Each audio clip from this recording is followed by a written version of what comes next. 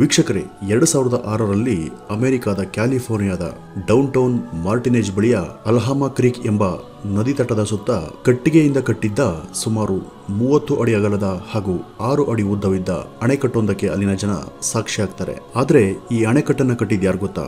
ಈ ಒಂದು ಅಣೆಕಟ್ಟನ್ನು ಕಟ್ಟಿದ್ದು ಬೀವರ್ ಅಂತ ಕರೆಯಲ್ಪಡುವ ಪ್ರಾಣಿ. ಆದರೆ ಅಲ್ಲಿನ ಸರ್ಕಾರ 1999ರಲ್ಲಿ ಈ ಬೀವರ್ಗಳಿಂದ ಕಟ್ಟಲಾಗಿದ್ದ ನೈಸರ್ಗಿಕ ಅಣೆಕಟ್ಟನ್ನ ಇದು ನೀರಿನ ನೆರೆಯನ್ನು ಉಂಟು ಮಾಡಬಹುದು ಅಂತ ಭೀತಿಯಿಂದ ಅಲ್ಲಿನ ಕೌನ್ಸಿಲ್ ಇದನ್ನ ಕಿತ್ತಾಕೋದಿಕ್ಕೆ ಮುಂದಾಗುತ್ತೆ. ಆಗ ಅಲ್ಲಿನ ಜನ ಇದು ಸರ್ಕಾರದವರು ಕಟ್ಟುವ ಅಣೆಕಟ್ಟೆಗಿಂತ ಭದ್ರ ಹಾಗೂ ಸುರಕ್ಷಿತವಾಗಿದೆ, ಇದನ್ನ ನೀವು ಯಾವುದೇ ಕಾರಣಕ್ಕೂ ಕೆಡವು ಹಾಕಬಾರದು ಅಂತ ಅದನ್ನು ಉಳಿಸ್ಕೊಳ್ಳೋದಿಕ್ಕೆ ಒಂದು ದೊಡ್ಡ ಹೋರಾಟವನ್ನೇ ಮಾಡ್ತಾರೆ. ಬೀವರ್ ಅಂತ ಕರೆಯಲ್ಪಡುವ ಈ ಪ್ರಾಣಿ ಅಷ್ಟು ಸುವ್ಯವಸ್ಥಿತವಾದ ಅಣೆಕಟ್ಟನ್ನ ನಿರ್ಮಿಸುತ್ತಾ ಅಥವಾ ಯಾಕೆ ನಿರ್ಮಿಸುತ್ತೆ, ಇಷ್ಟಕ್ಕೂ ಈ ಪ್ರಾಣಿಯ ಹಿನ್ನೆಲೆ ಏನು, ಬನ್ನಿ ತಿಳಿಯೋಣ.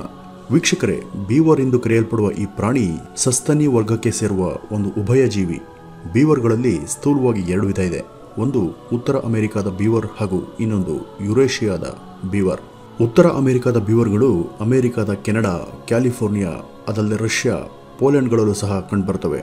ಇನ್ನು ಯುರೇಷಿಯಾ ಅಂದ್ರೆ ಅರ್ಧ ಏಷ್ಯಾ ಹಾಗೂ ಇನ್ನರ್ಧ ಯುರೋಪ್ನ ಭಾಗ. ಇಲ್ಲಿನ ಬೀವರ್ಗಳು ಚೀನಾ, ಮಂಗೋಲಿಯಾ, ಟರ್ಕಿ ಮುಂತಾದ ಕಡೆ ಕಂಡುಬರ್ತವೆ. ಈ 2 ಜಾತಿಯ ಬೀವರ್ಗಳು ಸಹ ಕ್ಯಾಸ್ಟೋರಿಡೆ ಎಂಬ ಒಂದೇ ಕುಟುಂಬದಿಂದ ಕೌಲೊಡೆದಿದೆ. ಈ ಬೀವರ್ಗಳು ನೂರಾರು ವರ್ಷಗಳ ಹಿಂದೆ ಲಕ್ಷಾಂತರ ಸಂಖ್ಯೆಯಲ್ಲಿದ್ದವು. ಕ್ರಿಸ್ತಶಕ 17ನೇ ಶತಮಾನದ ಅನೇಕ ವಲಸಿಗರು ಹಾಗೂ ಸ್ಥಳೀಯ ಬೇಟೆಗಾರರು ಇವುಗಳನ್ನ ಅತಿಯಾಗಿ ಬೇಟೆಯಾಡಿದ್ರಿಂದ ತೀರಾ ಕೆಳಮಟ್ಟಕ್ಕೆ ಇವುಗಳ ಸಂಖ್ಯೆ ಕುಸಿತು. ಇವು ಸಸ್ಯಾಹಾರಿಗಳು. ಸಾಮಾನ್ಯವಾಗಿ ಹರಿದ್ವರ್ಣ ಕಾಡುಗಳಲ್ಲಿ ವಾಸಿಸುವ ಇವು ಹಣ್ಣು, ಹಂಪಲು, ನೆನೆದ ಎಲೆ ಮುಂತಾದ ಹಸಿರನ್ನ ತಿಂದು ಜೀವಿಸ್ತವೆ. ನೋಡಲು ಒರಟಾದ ಜುಲು ಕೂದಲನ್ನು ಹೊಂದಿದ್ದ ಇವುಗಳ ಮೇಲ್ಮೈ ಸಾಮಾನ್ಯವಾಗಿ ಕಡುಕಂದು ಅಥವಾ ಬ್ರೌನ್ ಬಣ್ಣದಾಗಿರುತ್ತೆ. ಕೆಲವು ಮಾತ್ರ ಪೂರ್ಣ ಕಪ್ಪು ಹಾಗೂ ಕೆಂಪು ಮಿಶ್ರಿತ ಕಂದು ಬಣ್ಣದಲ್ಲಿರ್ತವೆ. ಅಂಗರಚನೆಯಲ್ಲಿ ಬಹುಮಟ್ಟಿಗೆ ಉತ್ತರ ಅಮೆರಿಕ ಹಾಗೂ ಯುರೇಷಿಯಾ ಈ 2 ಜಾತಿಯ ಬೀವರ್ಗಳಲ್ಲೂ ಸಾಮ್ಯತೆ ಇದೆ. ಈ ಸಸ್ತನಿಗಳನ್ನ ಪ್ರಾಣಿ ಲೋಕದ ವಿಶ್ವೇಶ್ವರಯ್ಯ ಅಥವಾ ಮೇಸ್ತ್ರಿ ಅಂತಾನೆ ಕರೀತಾರೆ. ಮಾನವನನ್ನ ಬಿಟ್ರೆ ನೀರಿನಲ್ಲಿ ಅಣೆಕಟ್ಟುಗಳನ್ನ ಅಷ್ಟೇ ಜಾಗರೂಕವಾಗಿ ಭದ್ರವಾಗಿ ನಿರ್ಮಿಸುವ ಕಲೆ ಈ ಸಸ್ತನಿ ವರ್ಗಕ್ಕೆ ಮಾತ್ರ ಸಿದ್ಧಿಸಿದೆ. ಹೌದು, ಇವುಗಳ ವಾಸ ನೀರಿನ ಚಿಮಣಿಯಲ್ಲೇ ಆದದರಿಂದ ಇವು ಹೆಚ್ಚಿನ ಕಾಲ ನೀರಲ್ಲೇ ಇರ್ತವೆ ಕೂಡ. ತಮ್ಮ ಬಲವಾದ ಹಲ್ಲುಗಳಿಂದ ದೊಡ್ಡ ದೊಡ್ಡ ಮರಗಳನ್ನ ಕಚ್ಚಿ ಕಡಿದು ಧರೆಗೆ ಉಳಿಸುವ ಇವು ಈ ದಿಮ್ಮಿಗಳನ್ನ ನೀರಲ್ಲಿ ಎಳೆದೊಯ್ತವೆ. ಅನೇಕ ಮರದ ದಿಮ್ಮಿಗಳನ್ನ ಎಳೆತಂದು ನೀರಿಗೆ ಅಡ್ಡಲಾಗಿ ಬೃಹತ್ ಅಣೆಕಟ್ಟನ್ನು ಇವು ನಿರ್ಮಿಸಿ ಒಳಗೆ ತಮ್ಮ ಆಹಾರದ ದಾಸ್ತಾನು, ತಂಗಲು ಕೊಠಡಿಗಳನ್ನು ಸಹ ನಿರ್ಮಿಸಿಕೊಳ್ತವೆ. ಇವು ತಮ್ಮ ಸಾಮ್ರಾಜ್ಯದ ಮಿತಿಯನ್ನ ಸಾಧಿಸಲು ಹಾಗೂ ತಮ್ಮ ಚಳಿಗಾಲದ ಆಹಾರವನ್ನ ದಾಸ್ತಾನು ಮಾಡಲು ಮತ್ತೆ ಮರಿಗಳಿಗೆ ರಕ್ಷಣೆ ಕೊಡುವ ಸಲುವಾಗಿ ಇಂಥ ಅಣೆಕಟ್ಟನ್ನು ರಚನೆ ಮಾಡ್ತವೆ. ಬೀವರ್ಗಳು ರಚಿಸಿದ ಇಂಥ ಅನೇಕ ನೈಸರ್ಗಿಕ ಅಣೆಕಟ್ಟುಗಳು ಇಂದು ನಮಗೆ ಕೆನಡಾ, ನ್ಯೂಜಿಲೆಂಡ್, ಕ್ಯಾಲಿಫೋರ್ನಿಯಾ ಹಾಗೂ ಮುಂತಾದ ನದಿತಟಗಳಲ್ಲಿ ಕಾಣಸಿಗುತ್ತವೆ ಕೂಡ. ಅವು ನದಿ ನೀರಿನ ಹರಿವನ್ನು ಸಂಸ್ಕರಿಸಿ ನೀರಿನ ಕಲ್ಮಶ ಇತ್ಯಾದಿ ಅನಗತ್ಯ ಕೊಳೆಯನ್ನು ಸೋಸಿ ಶುದ್ಧ ನೀರಿನ ಹರಿವನ್ನು ಸಾಧಿಸುತ್ತವೆ.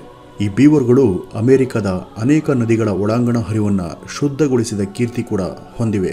ಇವು ತಾವೇ ಕಟ್ಟಿದ ಮನೆಗಳ ಒಳಗೆ 8 ರಿಂದ 10 ಇರ್ತವೆ. ಚಳಿಗಾಲದಲ್ಲಿ ಇತರೆ ದಾಳಿಕೋರ ಪ್ರಾಣಿಗಳಾದ ತೋಳ, ಕಯೋಟಿ, ಕರಡಿ ಮುಂತಾದ ದುಷ್ಟ ಮೃಗಗಳ ದಾಳಿಯಿಂದ ಇವಕ್ಕೆ ಈ ಮನೆಗಳು ರಕ್ಷಣೆ ಕೊಡ್ತವೆ. ಇವು ತಾವು ರಚಿಸುವ ಅಣೆಕಟ್ಟಿಗೆ ನೀರಿನ ಮೆಕ್ಕಲು ಮಣ್ಣನ್ನು ಸಹ ಬಳಸ್ತವೆ. ತಮ್ಮ ಅಗಲವಾದ ಬಾಯಲ್ಲಿ ಮಣ್ಣು ಹೆಂಟೆ ಹಾಗೂ ಕಲ್ಲುಗಳನ್ನ ಹೆಕ್ಕಿ ತಂದು ಅಣೆಕಟ್ಟಿಗೆ ಮೆತ್ತುತ್ತವೆ.